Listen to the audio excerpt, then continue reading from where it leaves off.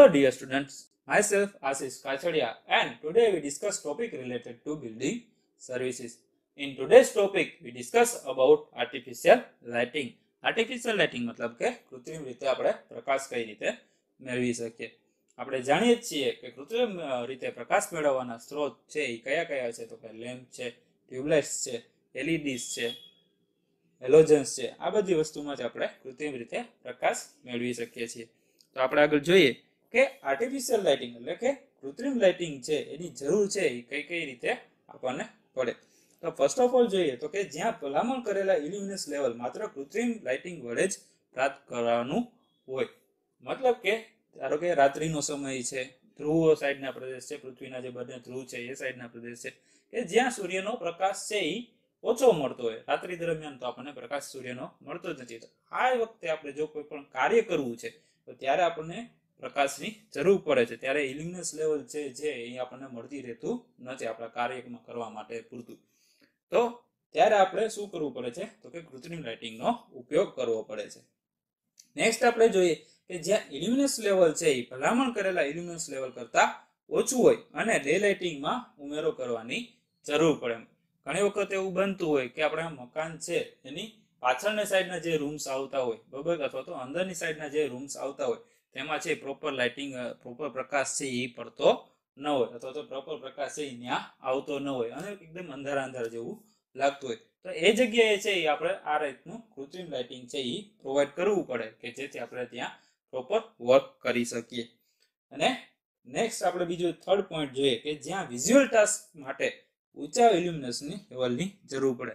ધારો કે ઇન્ડસ્ટ્રીઝ છે એમાં કુદરતી રીતે પ્રકાશ છે એ પૂરતો મળી રહેતો પણ ત્યાં જેટલો કાર્ય કરવા માટે પ્રકાશની જરૂર છે એ કુદરતી રીતે પ્રકાશ જે મળે છે એ ઇનફ હોતો નથી અને એના કરતાં વધારે પ્રકાશની જરૂર પડતી હોય.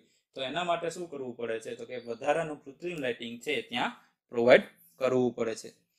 નેક્સ્ટ આપણે જોઈએ કે વર્કિંગ પ્લેન ઉપર ઇલ્યુમિનસ લેવલને ડિઝાઇન કરવા માટે છે એ આપણે લ્યુમેન મેથડનો ઉપયોગ કરવામાં આવે છે.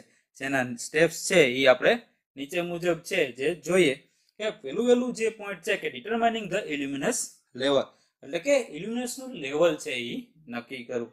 તો વર્કિંગ પ્લેન ઉપર જરૂરી ભલામણ કરેલું ઇલ્યુમિનસ લેવલ કામના પ્રકાર અને વિઝ્યુઅલ ટાસ્કના આધારે એનબીસી 2005 પાર્ટ 8 સેક્શન 1 ના ટેબલ નંબર 4 માં નક્કી કરવામાં આવેલ છે. બરાબર, જે કામ જે પ્રકારનું છે અને જે પ્રકારનું બિલ્ડિંગ છે એના આધારે છે ઇલ્યુમિનસ છે એનું પહેલેથી ફિક્સ કરી દેવામાં આવેલું છે. બરાબર, એ આપણે એનબીસી કોડ જે છે ભારતનો નેશનલ બિલ્ડિંગ કોડ બરાબર 2005 એના પાર્ટ 8 ના સેક્શન 1 ની અંદર ટેબલ નંબર 4 ની અંદર આપેલું છે. સેકન્ડ સ્ટેપ છે પ્રકાશનો સ્ત્રોત અથવા તો લ્યુમિનરીઝની પસંદગી કરવી. બરાબર, લ્યુમિનરીઝ એટલે કે શું તો કે આર્ટિફિશિયલ લાઇટિંગ મેળવવાના જે સ્ત્રોત છે એને આપણે લ્યુમિનરીઝ કહીએ છીએ. બરાબર, ટ્યુબ લાઇટ છે, લેમ્પ્સ છે, બરાબર, આ બધાનો એની અંદર સમાવેશ થઈ જાય છે. તો કે પ્રકાશનો સ્ત્રોત લ્યુમિનરીઝની પસંદગી લાઇટિંગ સિસ્ટમની પસંદગી જેવી કે જનરલ લાઇટિંગ કરશું, ડાયરેક્શનલ લાઇટિંગ કરશું કે લોકલ લાઇટિંગ કરશું, આ બધી જ વસ્તુ છે એ એના ઉપર આધાર રાખે છે. બરાબર, કે લ્યુમિનરીઝ કઈ ટાઈપની છે, હેલોજન છે એ આપણને બહુ જળહળતો પ્રકાશ આપે છે, જ્યારે લેમ્પ અને ટ્યુબલાઇટ છે એ આપણે જોઈએ એટલો પ્રકાશ આપે છે. મતલબ કે બહાર કે ગ્રાઉન્ડમાં એમાં આપણે પ્રકાશની જરૂર હોય તો ત્યાં લેમ્પ્સને પ્રોવાઈડ કરીએ એના કરતાં એક હેલોજન પ્રોવાઈડ કરી દઈએ તો એ આપણને સારો એવો પ્રકાશ પ્રોવાઈડ કરે છે. નેક્સ્ટ આપણે જોઈએ કે ડિટરમાઇનિંગ ધ ઇલ્યુમિનસ ફ્લક્સ એટલે કે લ્યુમિનસ ફ્લક્સ છે એ નક્કી કરવું. લ્યુમિનસ ફ્લક્સ કઈ બાબત ઉપર આધાર રાખે છે તો કે વર્કિંગ પ્લેન ઉપર પહોંચતું લ્યુમિનસ ફ્લક્સ છે એ કઈ બાબત ઉપર આધાર રાખે છે તો જોઈએ કે લ્યુમેન આઉટપુટ ઓફ ધ લેમ્પ્સ એટલે કે લેમ્પનો લ્યુમેન આઉટપુટ કેટલો છે કે પ્રકાશ કેટલો જે લેમ્પ અથવા ટ્યુબલાઇટ અથવા તો હેલોજન છે એ પ્રકાશ કેટલો ફેંકશે એ પણ એક આધાર રાખે છે. પછી ટાઈપ્સ ઓફ લ્યુમિનરીઝ એટલે કે લ્યુમિનરીઝનો પ્રકાર કઈ ટાઈપ્સની લ્યુમિનરીઝ છે, ટ્યુબલાઇટ છે, લેમ્પ છે અથવા તો હેલોજન્સ છે. બરાબર, થર્ડ છે કે રૂમના માપો. બરાબર, રૂમ કઈ સાઇઝનો છે, નાના રૂમ હોય તો એમાં એક લ્યુમિનરીઝ વડે પણ કામ ચલાવી શકે, બહુ મોટા રૂમ હોય બરાબર હોલ્સ હોય, કોમ્યુનિટીઝ હોલ હોય, આ બધાની અંદર આપણે નંબર્સ ઓફ લ્યુમિનરીઝનું પ્રમાણ છે એ શું કરવું પડે વધારવું પડે છે. પછી હે નેક્સ્ટ જોઈએ તો કે reflection of internal surface of the room, એટલે કે રૂમની અંદરની દિવાલો છે એના સપાટીઓ દ્વારા જે પ્રકાશનું પરાવર્તન થશે એ પણ ખાસ છે. જો અંદરની દિવાલો લાઇટ કલરથી બનેલી છે તો પ્રકાશનું પરાવર્તન વધુ થશે અને ત્યાં આપણે લ્યુમિનરીઝ છે એ ઓછી ગોઠવવી પડશે. પરંતુ જ્યાં ડાર્ક કલરની દિવાલ થશે ત્યાં આપણે લ્યુમિનરીઝનું પ્રમાણ શું કરવું પડશે? વધારવું પડશે. નેક્સ્ટ જોઈએ કે depreciation in the lumen output of the lamp after the burning the rated light, મતલબ કે લેમ્પની અથવા તો જે લ્યુમિનરીઝ છે એની લાઈફ પૂરી થઈ ગયા બાદ પછી તે કેટલો પ્રકાશ પૂરો પાડશે એ પણ આપણે ખાસ ધ્યાનમાં રાખવું પડે છે. નેક્સ્ટ આપણે જોઈએ કે depreciation due to direct collection on luminaries and room surface, એટલે કે લ્યુમિનરીઝ અને રૂમની સપાટી ઉપર જો ધૂળ જમેલી હશે તો એ પણ એક ખાસ છે એ લ્યુમિનસ ફ્લક્સ ઉપર છે એ અસર કરશે. નેક્સ્ટ એન્ડ લાસ્ટ સ્ટેપ છે કે લ્યુમિનરીઝની ગોઠવણી, એટલે કે એરેન્જમેન્ટ ઓફ લ્યુમિનરીઝ. રૂમમાં પ્રકાશના એક સમાન વિતરણ માટે લ્યુમિનરીઝની ગોઠવણી છે એ કેવી હોય છે? ખૂબ જ મહત્વની હોય છે. લ્યુમિનરીઝની ગોઠવણી છે અથવા તો લ્યુમિનરીઝનું જે સ્થાન છે એ એના ઉપયોગિતા ગુણાંક એટલે કે યુટિલાઇઝેશન ફેક્ટર ઉપર અસર કરે છે. જો આપણે એક એક્ઝામ્પલ લઈએ કે નાના રૂમ છે જેનો રૂમ ઇન્ડેક્સ છે એ કેવો છે? 1 કરતા ઓછો છે, જ્યાં શું કરવામાં આવે છે તો કે આવા રૂમમાં છે સામાન્ય રીતે જનરલ લાઇટિંગ માટે 2 કે 4 લ્યુમિનરીઝની ગોઠવણી કરવામાં આવે. પરંતુ આવા રૂમની મધ્યમાં આપણે એક જ લ્યુમિનરી એટલે કે એક જ લેમ્પ પ્રોવાઈડ કરી દઈએ તો તેનો ઉપયોગિતા ગુણાંક શું થઈ જશે? વધી જશે. પરંતુ તેની વહેંચણી કેવી થઈ જશે? એક સમાન નહીં રહી. બરોબર. શું કામ? તો કે રૂમની સેન્ટરમાં આપણે જે લેમ્પ પ્રોવાઈડ કરેલો છે એ રૂમની સેન્ટરમાં આપણને કેવો પ્રકાશ પૂરો પાડશે? તો કે એકદમ વધારે પ્રકાશ આપશે.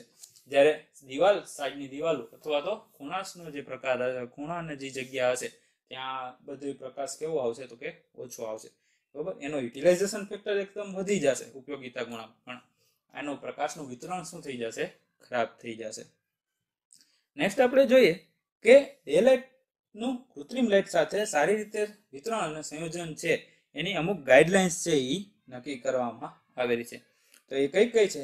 તો કે પૂરક અને કૃત્રિમ લાઇટિંગ માટે કુલ ડે લાઇટિંગ ફ્લોરોસન્ટ ટ્યુબલાઇટનો ઉપયોગ કરવો જોઈએ. બરાબર. કુલ ડે લાઇટના જે છે ફ્લોરોસન્ટ ટ્યુબલાઇટ્સ એનો ઉપયોગ કરવાની ભલામણ કરવામાં આવી છે. બરાબર. લ્યુમિનરીઝની વચ્ચે 2 મીટરથી 3 મીટર જેટલું મિનિમમ અંતર રાખવું જોઈએ. બાકી આપણે જે પ્રમાણે આપણી જરૂરિયાત હોય એ પ્રમાણે આપણે અંતર સેટ કરી શકીએ. નેક્સ્ટ આપણે જોઈએ કે જ્યાં ડે લાઇટ ઓછી મળતી હોય તેવા વર્ક એરિયામાં ટ્વિન ટ્યુબલાઇટ લ્યુમિનરીઝ જેવી વધારાની લાઇટો મૂકવી જોઈએ. જેમ કે વિન્ડોવાળા રૂમમાં વિન્ડોની સામેની દિવાલમાં આપણે આ રીતની ગોઠવણી કરવી જોઈએ. કારણ કે રૂમની અંદર એક જ વિન્ડો છે, બરોબર, જેમાંથી આપણને પ્રકાશ પણ ઓછો મળે છે. તો ત્યાં શું કરવું પડે કે વિન્ડોની જે સામેની દિવાલ છે ત્યાં શું કરવું પડે? 2 ટ્યુબલાઇટની ગોઠવણી કરવી, એટલે કે એક સાથે 2 લેમ્પ્સ પ્રોવાઈડ કરવાથી જેનાથી શું થાય કે પ્રકાશ છે આપણે એકદમ વધુ મળશે. નેક્સ્ટ આપણે જોઈએ કે જુદા જુદા સ્થાનો માટે પ્રકાશના સ્ત્રોતની પસંદગી કરતી વખતે કઈ કઈ બાબતો ધ્યાનમાં રાખવી જોઈએ. બરોબર. એના માટે અમુક ભલામણો કરવામાં આવી છે.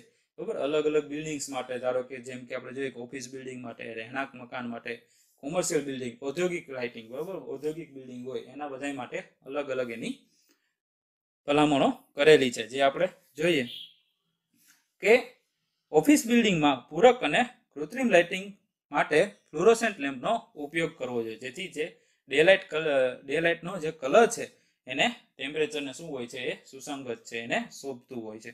બરોબર. રહેણાંક મકાન છે, રહેણાંક મકાન માટે CRI CCT વાળા ફ્લોરોસન્ટ લેમ્પ અથવા તો CFLs નો ઉપયોગ કરવો જોઈએ, જે રૂમના રંગ અને ડિઝાઇનને અનુરૂપ હોય.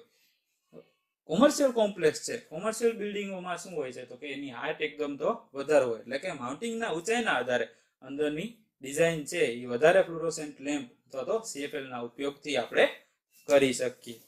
નેક્સ્ટ આપણે જોઈએ કે કોમર્શિયલ કોમ્પ્લેક્સ જે હોય એટલે કે મોલ્સ છે એની અંદર અથવા તો વિન્ડોમાં હાઇલાઇટિંગ કરવા માટે છે એ આપણે ઓછા વોલ્ટ વાળા હેલોજન લેમ્પનો પણ ઉપયોગ કરી શકીએ છીએ. નેક્સ્ટ આપણે જોઈએ કે ઔદ્યોગિક લાઇટિંગ. ઔદ્યોગિક લાઇટિંગ માટે માઉન્ટિંગની ઊંચાઈ શું વધી જાય છે તો કે વધી જાય છે. ત્યાં પણ છત છે એ શું હોય? હાઈ લેવલ હોય. અને રંગના આધારે ફ્લોરોસન્ટ લેમ્પ અથવા તો હાઈ પ્રેશર મર્ક્યુરી લેમ્પ અથવા તો હાઈ પ્રેશર સોડિયમ લેમ્પ છે એ વાપરવામાં આવે છે એનું ભલામણ આપણને કરેલી છે. બરાબર. નેક્સ્ટ આપણે જોઈએ કે અલગ અલગ પ્રકારના લેમ્પ્સ જે છે એ કયા કયા છે. તો લેમ્પ્સ છે એના મુખ્ય 3 પ્રકાર છે. કયા કયા? તો કે ઇન્કેન્ડેસન્ટ લેમ્પ, આર્ક લેમ્પ અને ગેસ ડિસ્ચાર્જ લેમ્પ. બરાબર. 3 પ્રકારમાંથી પહેલો પ્રકાર જે છે ઇન્કેન્ડેસન્ટ લેમ્પ, એનો 2 પ્રકાર પડે છે, કાર્બન ફિલામેન્ટ લેમ્પ અને મેટલ ફિલામેન્ટ લેમ્પ. જ્યારે મેટલ ફિલામેન્ટના અંદર 3 પેટા પ્રકાર પડે છે. કયા કયા? તો કે વેક્યુમ પ્રકાર, ગેસ પૂરિત પ્રકાર અને હેલોજન લેમ્પ્સ. આર્ક લેમ્પના અંદર કોઈ પણ પ્રકાર પડતા નથી. જ્યારે ગેસ ડિસ્ચાર્જ લેમ્પ છે એના મુખ્ય 2 પ્રકાર પડે છે, મર્ક્યુરી ડિસ્ચાર્જ લેમ્પ અને સોડિયમ ડિસ્ચાર્જ લેમ્પ. અને મર્ક્યુરી ડિસ્ચાર્જ લેમ્પ અને સોડિયમ ડિસ્ચાર્જ લેમ્પ બંનેના 2 પ્રકાર છે. અને બંનેના 2 પ્રકાર કયા કયા છે? કે લો પ્રેશર પ્રકાર અને હાઈ પ્રેશર પ્રકાર. Okay, next. Thank you.